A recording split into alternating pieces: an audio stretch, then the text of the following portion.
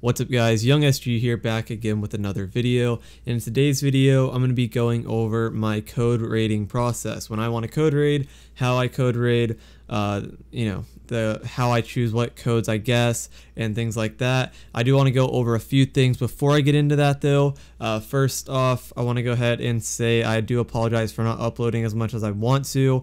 I would be uploading at least 3 videos a week if my internet would allow it, but my current internet is just so bad. If I try uploading even a 10-minute video, it would take hours, not to mention my internet would go out multiple times during the process, and it's just not a viable way right now. I just can't upload right now like I want to. So once I get Starlink, I'll be live streaming daily, uploading daily, and I'll be going full on content creation. But until then, I'll just do an occasional video like this.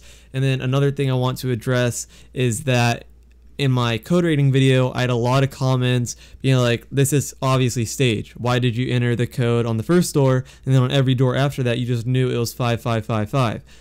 When I was guessing the codes, I was using my mouse. I was using my mouse to just show that I was guessing the codes, so you could see that I was entering different codes. And then once I guessed the code, I wanted to be quick. I didn't want anyone to interrupt the raid.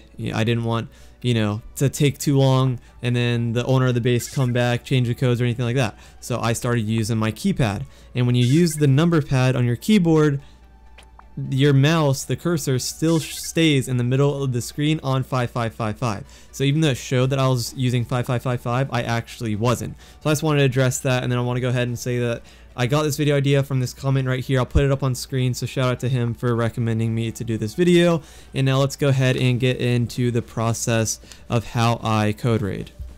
Alright, and then I also want to go ahead and say that my process isn't some complex, easy way to guess codes. It's still very, very unlikely to guess a code. The odds of guessing a code don't change based off of anything. It's still a 1 in 10,000 chance of guessing a code, and I'll just go ahead and say how I do it. I find a base. Step 1, find a base that I want to code raid. Alright, once I find a base that I actually want to code raid, I put bags around that base. I put as many bags as I can, because the more bags you have around that base, the quicker you get to guess codes, obviously. And then while I'm dead or waiting for those bag timers, I'll just run around guessing random bases codes, entering random codes, just hoping I get lucky, and it's actually happened plenty of times. I've guessed probably a total of 10 base codes so far, and I don't really try to guess codes that often. But anyway, let's go ahead and get into the main part of the video, how I actually guess the codes, how I decide what codes to enter. So I use this website. I'll go ahead and put the link in the description and comment section, and basically it's literally made for this. It's not a random code generator, it's 10,000 codes in the order of how common they are. So if you enter the first 100 codes, you have about a 10% chance of guessing it correct, which is better than just guessing them randomly. But again, it's still not guaranteed. But the way I guess codes is I'll either go off this list, the top, I'll go in order of how common codes are, or I will go in patterns. So L shapes on your number pad are very common as well. So for example, I'll put it on screen, 7896, that's an L, 1236, 1256, 1258, 7452, all of those. If you're looking at your number pad, just move your finger on your number pad to where all the numbers connect, and basically those are super common codes as well.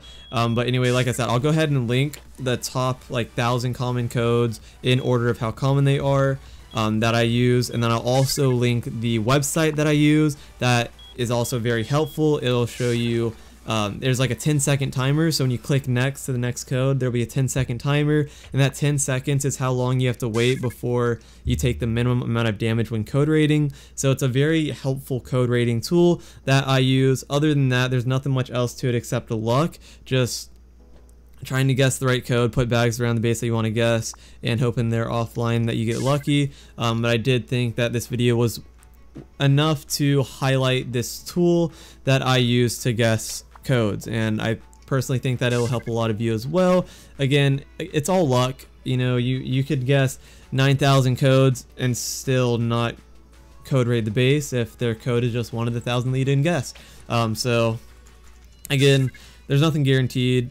and if you were expecting some sort of like better process, I apologize, but this is just how I personally guess codes. I find a base, put bags down, and then I use the tool linked in the description and comment section to guess the code. And then also you can open it on your phone as well, which is what I would prefer to do, so you don't have to keep tabbing out between code guesses. But other than that, that's pretty much it for this video. Just a nice short video of how I guess codes and then addressing some of the hate from the previous code raid videos, and that's about it. I didn't manage to raid the example base in the video just because I didn't want to commit that much time to it. It takes time to do these. Again, if you have multiple people, then it goes quicker. If you have more bags, it goes quicker. Other than that, that's pretty much it. Hope you guys enjoyed the video. If you did, go ahead and leave a like. If you're new to my channel, go ahead and hit that subscribe button, and I'll catch you guys in the next video.